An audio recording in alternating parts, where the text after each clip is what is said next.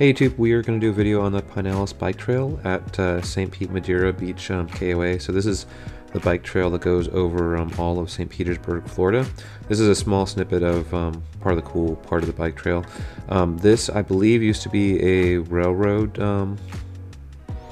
that they switched over to basically a bike trail. There's one of these in Washington, D.C. also. The one in Washington, D.C. is like 30 or 40 miles long. It is humongous.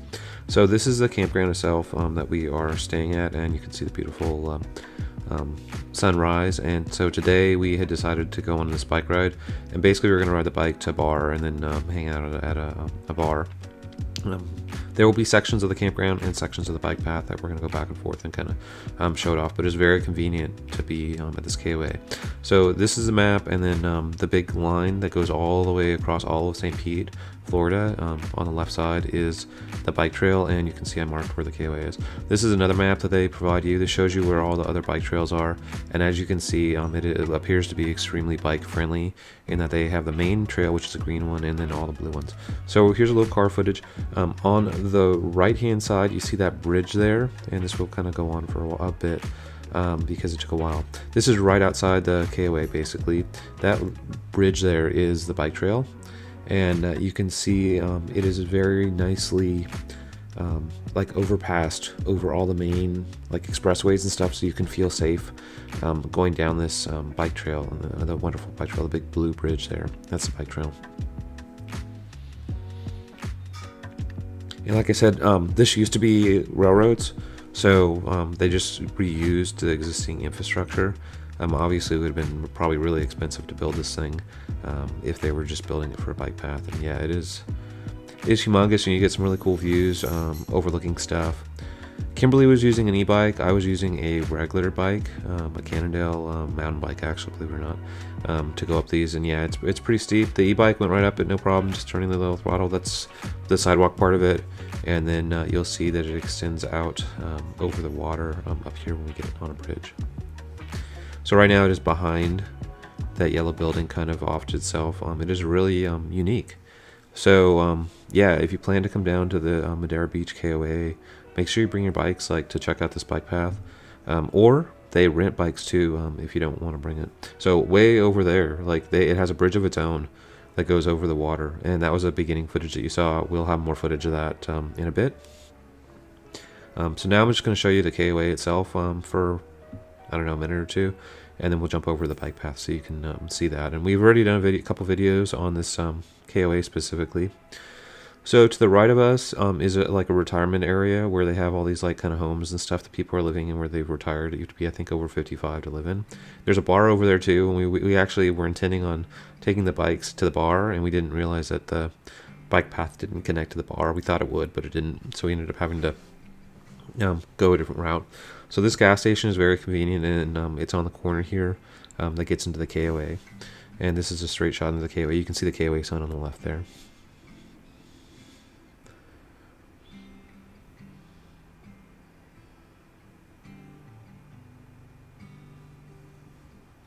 So it does look a little kind of industrial, I guess, around this KOA, obviously. But once you get past this small little industrial section, you'll see that it's very natural looking, and you'll see the entrance to the bike path also, which it should be up here very, very shortly, maybe in 20 seconds or so. I didn't want to cut the video. I was thinking of cutting the video, but I didn't want to cut the video so you could actually see the whole area in case you decided that you wanted to ride your bike into town, not on the bike path and stuff.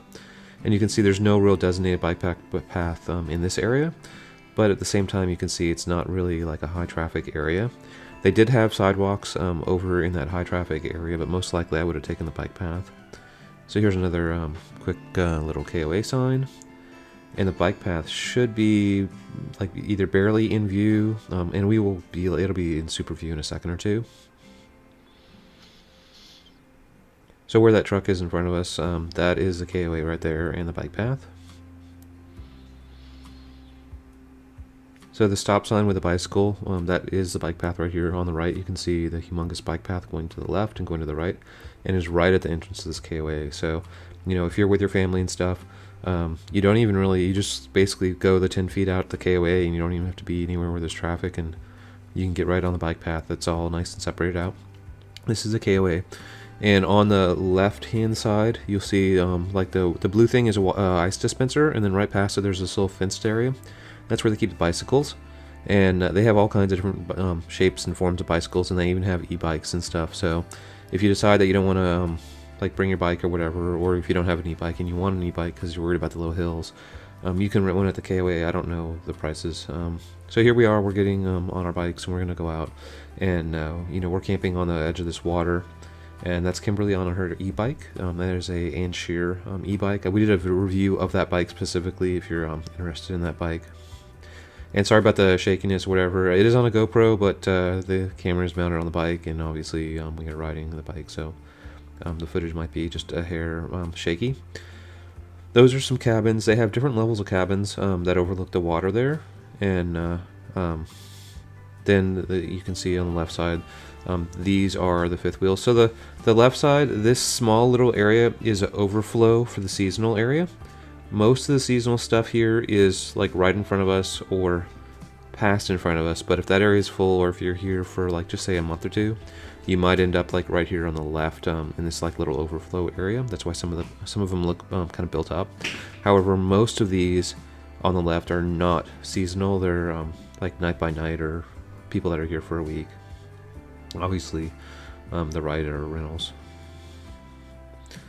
The left is a main complex with a pool and a golf course, the little like mini golf course. That's a laundry there, the little yellow building, and I believe that is a weight room right there.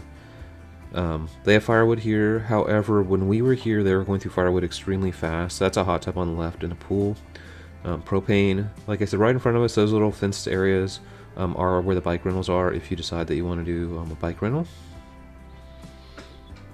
And that is like the entrance to the KOA that we're on. You can see this is extremely safe, and it's you know, there's not really that many cars. The main cars that are here are the people that are either checking into the KOA or leaving the KOA. And then this is where you get on the bike path itself, and you can go left or right, obviously. So this is where we are overall on the big map, and you can see that in the overlay. And now we're going to head down the bike path. The bike path is paved the whole way as far as we rode on it. And I sped up the video just a little bit, obviously I'm not riding my bike this fast. And on the sides, in a couple spots, they have little openings where you can get on and off the bike path. Obviously in the commercial areas they have lots of them. This is more of a residential area. That turn right there was a turn that we were looking for, but you saw it was fenced off, and it said no trespassing. It looked like you could open the gate, but we didn't feel comfortable. And there is a marina here right on the water, and they have this like really cool looking little bar that we went to, and it's over there. And as you can see, there's not any cars or traffic or anything in this area, so it is very, very safe for, you know, like you and your kids. Alright, so here we go. I'm going to slow down the video just back to kind of regular speed. And you have this like wonderful view of the bayou. And yeah, sorry, the video's a little shaky, but yeah, it's a bike. And anyway, the bayou is basically a body of water that is off a bay. So you have like the ocean, and then I think off of ocean you have a bay. And then off a bay you have a bayou.